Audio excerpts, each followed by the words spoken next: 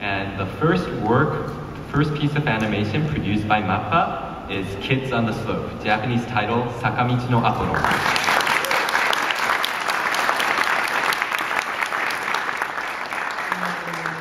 アポロンの短いフィルムをちょっと見てもらいますが、その前にマッパでやった日本、こちらではもちろん 見れないと思うんですが、日本でコマーシャルとしてやった映像をちょっと見てもらいます。The director for Kids on the Slope, Sakamichi no Apollo, is Watanabe Shinichiro of Cowboy Bebop fame. And another thing about Kids on the Slope that you should know is that it was broadcast simultaneously in the US and France as well as Japan. And today we're going to be showing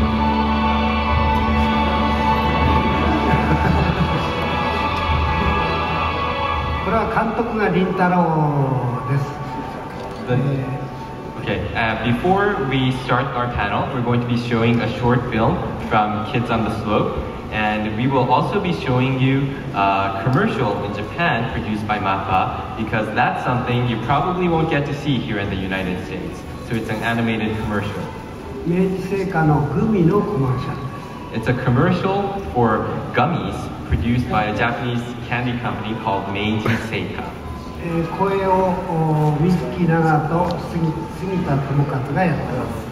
The voice roles are done by Mizuki Nana and Sugita Tomokazu. So please enjoy.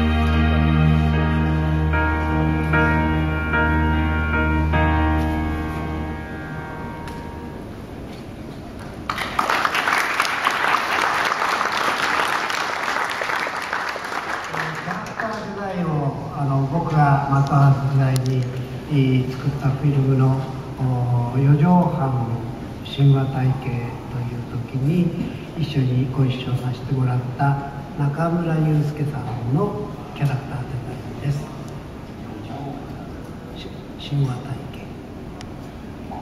The character designs were done by Mr. Yusuke Nakamura, who worked on an anime back at Madhouse called Yojohan Shinwa Taiken. Yojohan is a small apartment in Japan, about the size of 4.5 tatami mats, and Shinwa Taiken by Iwaki Masaki, by director Iwaka Masaki.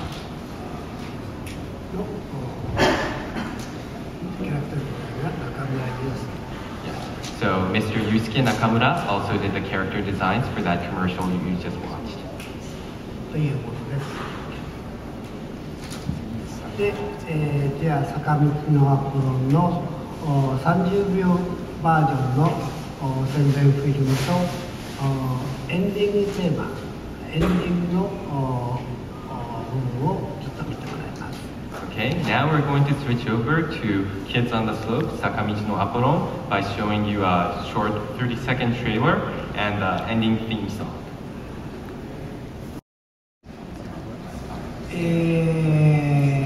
非常に僕は非常にというかどうしてもやりたいと今思っているものの一つです。単純に長いです原作が。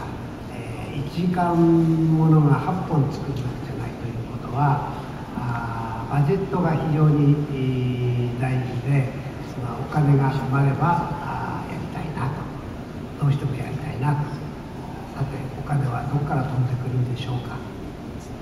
That's actually one of the items that I would really like to animate right now.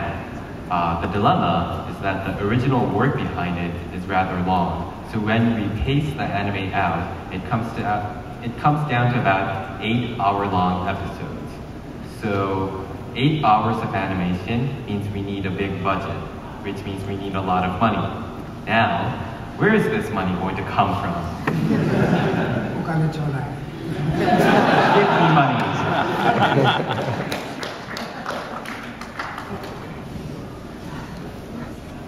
Hello. I was just wondering, I know Tibetan Dog was released in Japan earlier this year. I was wondering if there's any chance that it's going to make it over here.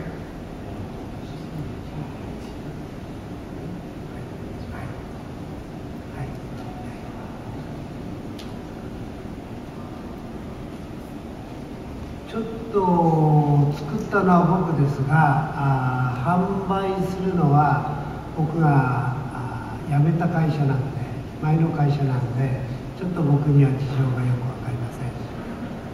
Okay, you are right that I am the person who produced that piece of animation, but unfortunately that piece of animation is sold by my former company, Madhouse. So I'd like to answer your question, but I really don't know anything about it anymore. Okay. 多分というか間違いなく買ってくれる会社があったら喜んで、マタハウスはアメリカ展開をやっていただきたいと思ってるはずです。僕は結構気に入ってます。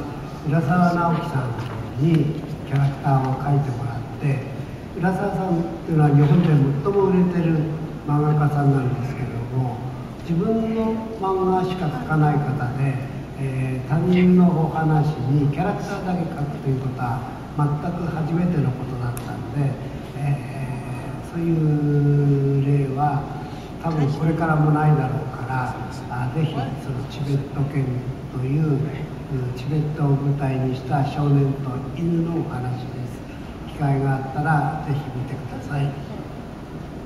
But one thing I can say is that I'm fairly certain that if a US distributor were to purchase the US distribution rights for the show, Madhouse would not say no. So it really is up to the American companies. One other thing about the show that I would like to say is Mr. Naoki Urasawa designed the characters for that piece of animation. As many of you may be aware, Mr. Naoki Urasawa is probably the highest selling manga artist in Japan right now. And generally, he only works on his own manga. It was his first time designing the characters for somebody else's work. And this is something that's probably never going to happen again. The anime, Tibetan Dog, is about a young boy and his dog, and it's set in Tibet. I like it very much, so I hope you can all watch it too. ちょっとチベット犬の宣伝をさせてください。Okay, please allow me to make a commercial about Tibetan dog. これは中国との合作で、まだ中国とチベットが問題が起きる前の企画だったんですけれども、僕がチベットが大好きで犬が大好きだったんで、中国の原作チベット犬という原作を映像化することに中国と合作でマットハウスが合作で作るということになったものです。So this piece of animation was developed with China before problems arose between China and Tibet. I personally love Tibet and I personally love dogs. So we took a Chinese story called Tibetan Dog and made an animation out of it. チベットには僕は3回、合計4回かな、ロケハンに行って、毎回高山病になって非常に苦しい思いをしたことをよく覚えています。I went to Tibet 4 times to check out the locations when producing this anime. But as you know, Tibet is very high up, so each time I suffered from oxygen deprivation. It was a really tough trip. 4回のロケハンの成果があって、チベットの自然は非常にきれいに緻密に出来上がっていると思います。But because I took 4 trips to Tibet, I think we were able to reproduce the sceneries in Tibet very well in the animation. 浦沢直樹さんがファミリーに見てもらうように、少年のとっても可愛く描いてくれて、僕は大好きなフィルムです。Mr. Naoki Urasawa designed the main character to be a very adorable young boy because the intended audience of this animation is, the family living room. So it's a piece of animation that I enjoy very much. 以上、宣伝はおしまいです。That is the end of my paid advertisement. お待たせしました。Sorry for the wait. Hello. My question is in regards to Kids on the Slope animation of MAPPA. Basically, the director, Shinichiro Watanabe, is someone who is highly esteemed but does very little work in general. Is how were you able to get him on board with Kids on the Slope as a director?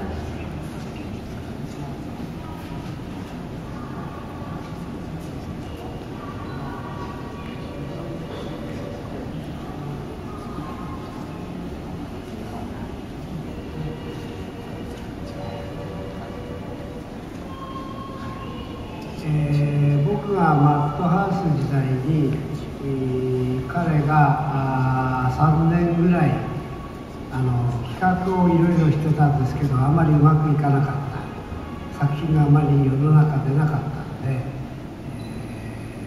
これをやろうと坂道のアポロの原作を渡して、強引にやってもらった。I was working with Watanabe Shinichiro back from the Madhouse days, and unfortunately there was about 3 years at Madhouse where his works didn't really get out into the world. They were stopped at the planning stages.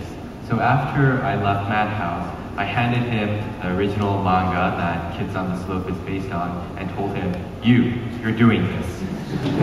というのは、その彼の作品がなかなかうまく露出しなかったのは、僕がマットハウス時代に彼と劇場映画をやろうということで、企画して計画して脚本までできてます。それが僕はちょっとマットハウス出ることになっちゃったんで、実現しなくなったんで、代わりのものというか、なんか仕事をしてほしいということで坂道のアポロを彼に見せたということです。And more on why this project didn't really get animated at Madhouse. He and I were working together on a theatrical movie. We had actually planned the movie. The movie was scripted and completely ready to go out into the world. getting ready to go out into the world. But then I left Madhouse, so that project fell through. So when I went to MAPPA, I decided to bring him on as the director for Kids on the Slope, just so that he would have some work to do. 渡辺慎一郎というのは、僕は日本で指折りの5本の指には入る優秀な監督だと思っています。I really think Shinichiro Watanabe is one of the top directors in Japan, one of the top 5. それで劇場企画をしてたんですが、ちょっとうまくいかなかったんで、マッパになった時に、この企画をやろうと言ったんですけども、彼は今まで全て彼のオリジナル企画で原作ものをやったことがないんですね。今回が初めてでした。And that's why I wanted to create a theatrical animation with him. And when I went to MAPPA, I brought him onto this project instead. But up until this project, he had only worked on pieces of original animation. He had never adapted a comic book into animation. So this was his first adaptation from a manga. 彼は従って原作通りやるのか、それとも原作をどんどん変えていいのかわからない、そういうことをやったことがないんで、やっぱりやりたくないというふうに最初はかなり抵抗したんですけども。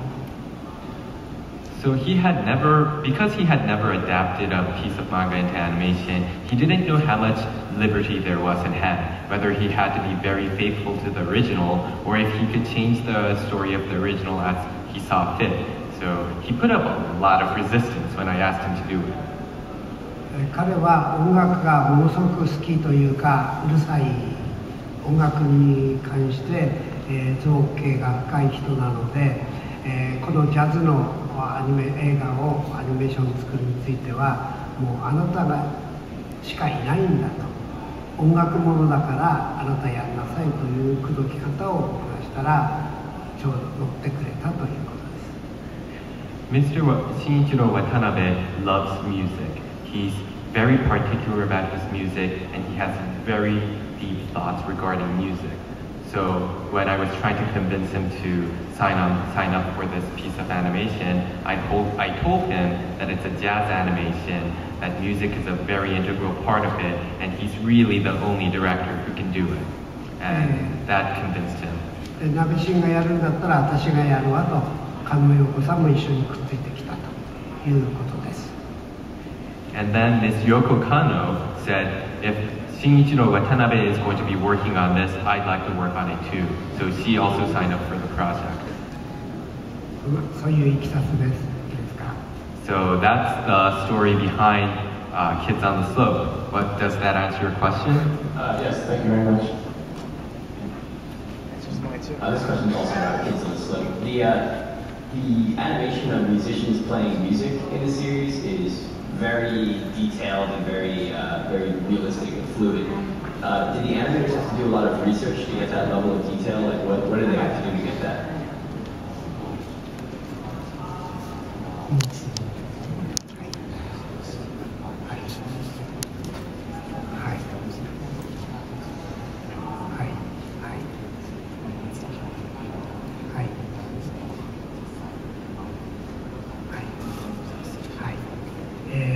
それはこのフィルム作る労力の半分ぐらいは演奏シーンに、お金も時間も取られました。 About half of the time, work, and money for this project went into all those musical performance scenes. もともと僕はマットハウス時代に、ベックとかピアノの森とか音楽の演奏シーンが多いフィルムをいっぱい作ってるんですね。 Back when I was at Madhouse, I actually worked on a lot of musical animation. For example, Beck or Piano no Mori, Forest of Pianos, and these animation had many scenes of musical performances. ですからある程度はできると思ってたんですが、今回はジャズの演奏の特にドラムの表現がアニメの枚数を含めて非常に難しかったのは事実。 So I had some confidence going in that we would be able to do it, But with this piece of animation, something that was very challenging was the jazz performance, especially the movement of the drummer and playing the drums. でこの映画の準備が始まってすぐ、18歳から19歳の若いドラマもうプロデビューしてるんですけども、石渡君という本当に若いドラマーの人が見つかって、彼が常に演奏シーンを具体的に演奏してもらって、だからピアノの松永君と、これも優秀な日本のジャズ界を支える若いピアニストがいて、演奏シーンを常に参考で写真ビデオを撮らせてもらって、それを参考に絵作りをしたということです。When preparing to create this film, we found an 18, 19-year-old drummer called Ishiwata. He's debuted as a pro drummer now, but we had him playing the drum in the studio all the time so that we can study the movements. And somebody else we brought on was Mr. Matsunaga, who is a very famous jazz pianist in Japan. We had him play the piano, and based on the videos and photographs of him playing the piano, we created that animation for the film. アニメーションとしてただ動かすだけでも普通の手間の倍かかるんですけれども、何だって音に合わせなきゃいけない。最初から音を取って、その時の指の動きとか手の動きとかを全部合わせていかなくちゃないので、同時並行しないといけないんですね。この辺が非常に苦しいというか、時間がいっぱいかかって、お金もかかって、お金のことばっかり言ってますけど、そういう。Just creating the level of movement that we have for the musical performances would have been about twice as much work as regular animation.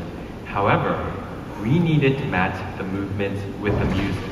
So we started with the sound, and we studied the drum movements and the pianist finger movements that would create those sounds, and we had to match the animation to the sound perfectly. So the two had to move in concert with each other. That was a lot of work. It took a lot of time and a lot of money. And I'm sure you're thinking right now, geez, all he talks about is money. 企画段階で1話に必ず1回演奏シーンを入れようと監督と約束をして始めたんですが、3話以降あたりからどうやって音楽シーンがないようにできないかということを監督と何度も打ち合わせしたんですけれども、監督はダメ、必ず入れるぞと言って前回音楽シーンが入ったということになってます。When I was planning out the first episode with the director, we were both very insistent that when creating this piece of animation, we would have to put a musical performance into each episode. But by the time episode 3 rolled around, I was saying to the director, geez, how can we avoid putting musical performances in each episode? 僕は泣きながら1回は休んでくれって言ったんですが、監督にダメと言われました。I was in tears, begging him, please, please, let us go one episode without a performance. But he said no. He was very insistent that there be a performance in every episode. 特に7話ですかね、セッション、単体の演奏シーンっていうのはなんとかなるんですけど、セッションのシーンが非常に、時間とやっぱりお金がかかりましたね。Especially episode 7. If it's an individual playing a single instrument, it's not too bad. But in episode 7, we had a whole band performance. ということです。So that's the musical scenes in Kids on the Slope. Thank you very much.